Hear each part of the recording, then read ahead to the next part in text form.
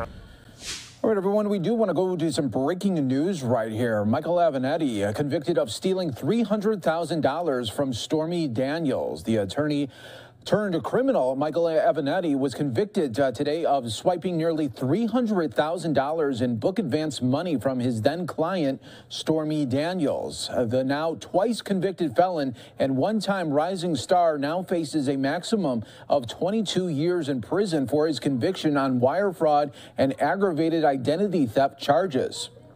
A sentencing date has not yet been set. Throughout the trial, prosecutors painted Avenatti as a calculating thief who stole two book advance payments from Daniels back in 2018 that totaled nearly $300,000 there. Stormy Daniels added that Avenatti had promised her that he would, quote, never take a penny from me for the book. Prosecutors showed jurors documents related to the book deal, as well as a series of text messages between Avenatti and Daniels, which proved how he repeatedly lied to his client about the money. When she didn't receive the payments on time, Daniels asked Avenatti about the missing cash according to the text messages.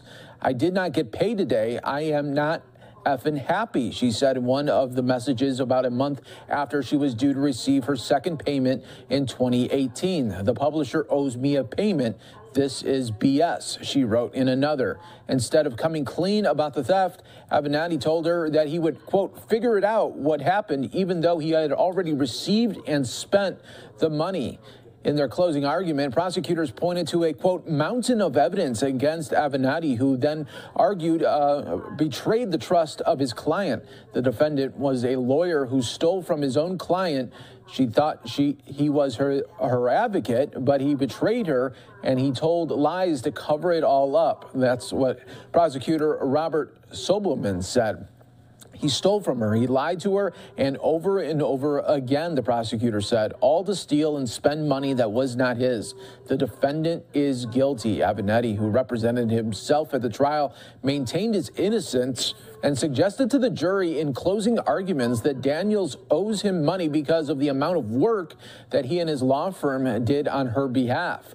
He also claimed prosecutors' case against him was full of holes and likened it to a meal that has a cockroach in the middle of the plate.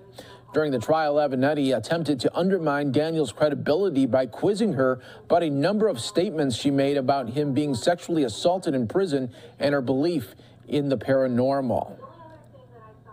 In 2020, Avenatti was convicted in the same federal court of trying to shake down sportswear giant Nike for $25 million. He was sentenced to 2.5 years in prison in that case.